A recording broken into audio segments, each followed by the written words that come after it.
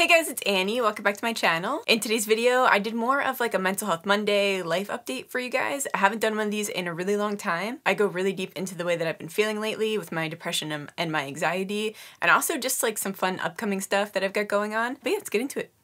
I already did my foundation and contour because I feel like you guys have seen that like 1,000 times. So I'm just gonna hop right into my brows. It's been such a long time since I've actually sat down and caught up with you guys. I actually filmed a Mental Health Monday video probably a few months ago, and then it wound up just getting pushed aside because I had to prioritize other videos. And then once it reaches like a certain amount of time, I feel like it's almost not relevant because it's not what I'm going through at the time anymore. I used to do these all the time. If you guys have been following my channel for a while, I used to do them every single Monday. I stopped doing them mainly because I felt like when it was every single week, like I just felt like I was complaining about the same things. So maybe I'll have to keep these like a once a month kind of thing. But I have gotten a ton of messages in the past whenever I do these videos that they help you guys too. And not enough people talk about mental health or really just talk about what's going on in their personal life. Also, if you couldn't tell, I'm not gonna be going over the products that I'm using or anything. I just kind of wanted to talk to you guys. My anxiety has been so bad recently. It's almost like I feel like an inner vibration, and I don't even really know how to explain it if you're not somebody who understands the feeling of anxiety. It's so weird because it's different than, like, I almost always have anxiety. It's just something that I suffer with. But this is like a whole different feeling where I am in such a fight or flight that I feel like I'm just like jumping out of my skin. And I've been trying to figure out like what the correlation is because it does go in and out. Like I'm not always at this level. And I know that a lot of it does surround like going out in public, like when we're going to hang out with people. Like not necessarily just going out if I'm just going out with Ruben, but if we're going out with a friend, even if it's a friend that like I've known forever, there's just such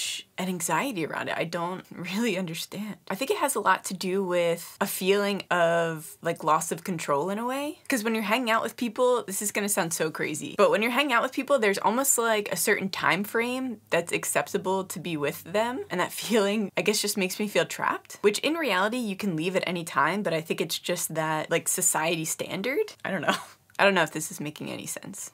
I also think it's this anxiety surrounding whether somebody can tell that I'm anxious or not, which I do feel that I hide it pretty well actually, but I do just get anxious on whether someone can tell. Because I feel like I do catch my like eyes like bugging out of my head and I'm like, oh my God, can they tell? Can they see through me? And I am pretty comfortable just saying when I'm anxious, which that helps a lot. It kind of releases the hold of that feeling. But I feel like it gets old after a while. Like I don't want to have to say that every single time I hang out with the same people. But I also was watching a video the other day, and this is just something that I thought was really interesting. And they were like, really sit down and think about it, whether you actually have anxiety or if you're surrounding yourself with the wrong people. I think it was Mel Robbins who said that. And basically the consensus around it is that usually introverts don't like small talk, and that can build anxiety subconsciously, because I'm totally fine if I can just say that I'm anxious and have a deeper conversation with somebody. But a lot of people aren't willing to go there. And I never understood that either, because I always want to talk about something deeper. But I guess that's like scary for some people. I don't know. Ruben and I talk about this all the time. And I think that quote is true where they say that people can only go as deep as they've gone with themselves. And maybe a lot of people just don't think that strongly into things. Ruben thinks it's because a lot of people just don't want to feel vulnerable and they don't want to be judged by like a deeper feeling like that, I guess. But my thing is, I don't understand when I'm admitting how I feel about that situation first. I feel like it almost creates like a comfort zone in a way. So that doesn't really make sense to me, but I don't know. Do you guys understand the feeling, or is that just a weird thing that I think about? But I don't know. Let me know what you guys think. And going back to the surrounding yourself with the wrong people thing, I don't mean that like everyone in my life is the wrong person or anything, because I still get that anxious feeling no matter what, but I do wish that we had more open-minded friends. But I guess it also makes you appreciate the people more who can go deep like that. But to shift topics real quick, I am officially getting my nose done.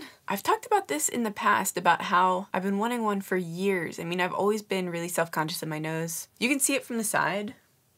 It's very much like a beak nose, which I think is cute on other people, but like there's something about it for me, I can't get past it. Insecurities are just such a weird thing because it's something that reigns true to you, but it's something that other people just don't see as a flaw, I guess. I've watched a ton of like nose job videos and they show their nose and I'm like, this person doesn't even need it. Their nose is like so cute. Like I would die to have that kind of nose. But I am really excited to finally get it done. It's gonna be happening in June, so I have have my pre-op appointment in May, so it's like the beginning of May, and then the actual surgery beginning of June, which I'm really nervous about just because it's the center of your face, but I've done so much research. I'm going to like the top guy. He's in New York. It's Dr. Kassir, I think is how you pronounce it. He's right in New York, which is only like a little bit over an hour from my house. It's like hour and a half. He's a triple board plastic surgeon and he specializes in a closed rhinoplasty technique. I just want more of a straight nose. So I don't want like a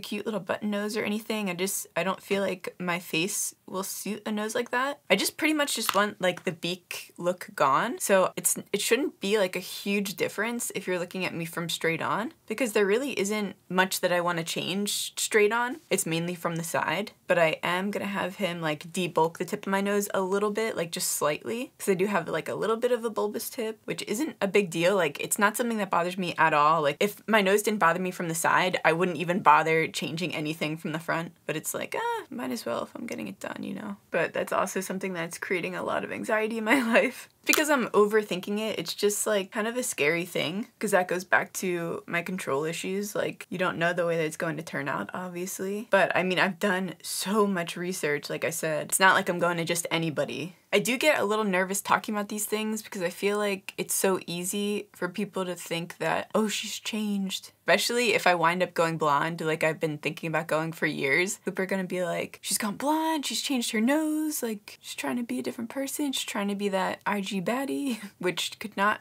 oh my god, what the hell? Which could not be further from the truth. I feel like people always like to just like make things up in their mind based on things that they don't even know anything about. Like this is something that I've been wanting to do for years, way before I even started my page. And I might not even get hate for it anyway. I'm just like anticipating that those are things that people are gonna say. When you choose to put yourself out there, you do get some criticism, which is okay. It just sucks that it has to be that way. But let me know if you guys want me to do a full video on that, where I can just vlog the entire experience. I think it would also be comforting to kind of have you guys come along the journey with me, and I can just pop out the camera whenever I'm feeling anxious, and just in case like it's something that you were thinking of getting done. I didn't realize how common nose jobs actually were. Like going through this process of actually going through with it, I've realized like how many people like in my family and people that I know who have had nose jobs, and it's just like, wow, like I never knew. So that makes me feel a little bit more comfortable, because it does feel like such like a vanity thing. On another topic, social media has been kicking my ass lately. I've just been so unmotivated, which maybe you guys probably haven't noticed, because even when I'm feeling this way, I still upload content. Like I'm still very consistent, but it just, the feeling of me feeling stuck doesn't go away. And even though I'm growing, it feels like I'm not growing. It's just like, just a constant stream of me lying to myself. But it's just a really hard job to have when you're constantly comparing yourself to others. And it's nearly impossible not to do.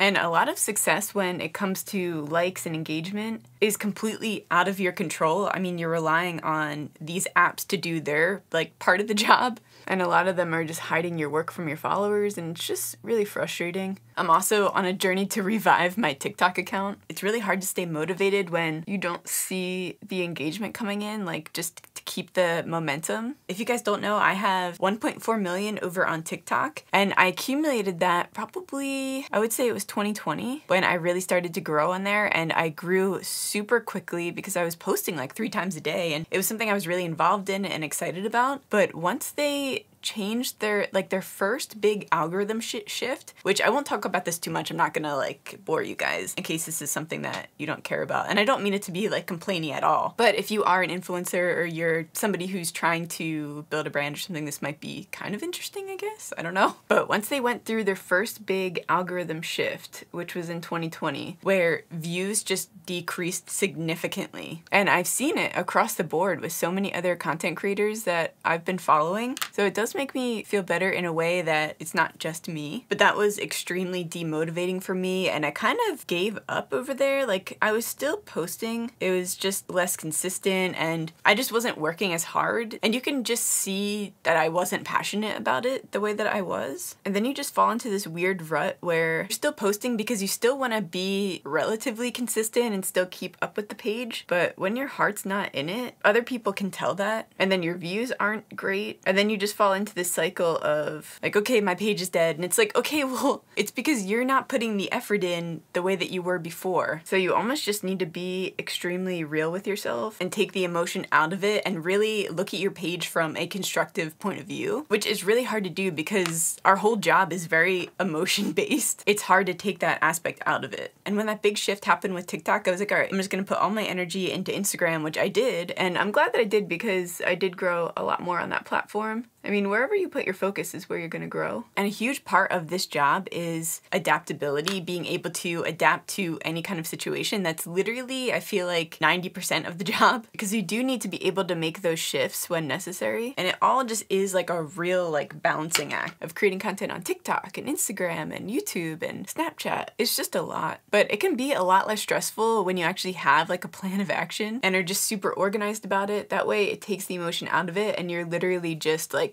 okay, I need to do this, this, this, and this, and just fully lay it out so it's easier. But when you're in the wrong headspace, it is really hard to do that because that just goes back to just being really emotionless about it and just doing the moves, you know, just kind of going with the flow. Ugh, my stomach is killing me, and it just reminded me that I forgot to take my Lactaid when I made like these like spinach omelets today. I put mozzarella in there and I'm like, oh.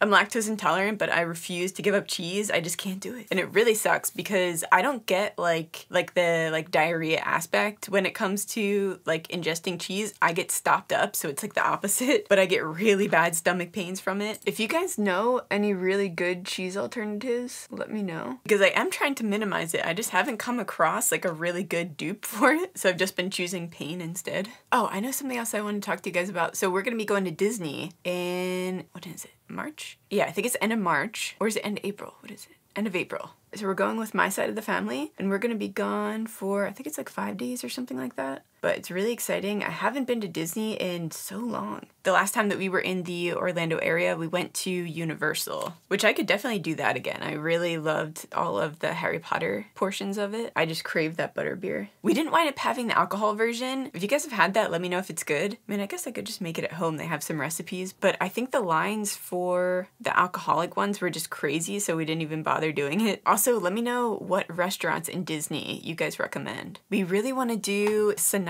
I think is how you say it. Let me know if you guys have tried it and if you like it there. We also really want to do Ohana. But I've been watching, I think it's called Disney Food Blog. We've been watching it religiously for like a couple months now just to get excited and to learn like all of like the like little hacks and like what's worth it and what's not worth it. They literally have everything mapped out. So if you're going to Disney soon and you don't know about that channel, it's definitely worth it. And I think they have a new video every single day. It's crazy. But they just talk about Disney World, not Disneyland. So if you're going to the California one, they do post some videos on that, but it's mainly the Florida location. This is my finished makeup look. Let me know what you guys think of every single topic that I talked to you guys about today. I know it's kind of sporadic. I haven't done one of these videos in a while, so I don't know. I felt like I was all over the place, but I'm glad that I got to catch up with you guys. Every single time before these videos, I always question filming them because it's normally like a low energy for me when I just want to talk to you guys about real stuff, but I do always feel so much better after getting it out because I don't really like talk to that many people on a daily basis. So you guys are really my best friends, but let me know if you want to see more videos like this. Like I said, I haven't filmed one of these in a long time. Maybe I will go to like once a month if you want to see them, but I love you guys and thank you for being here. Whew.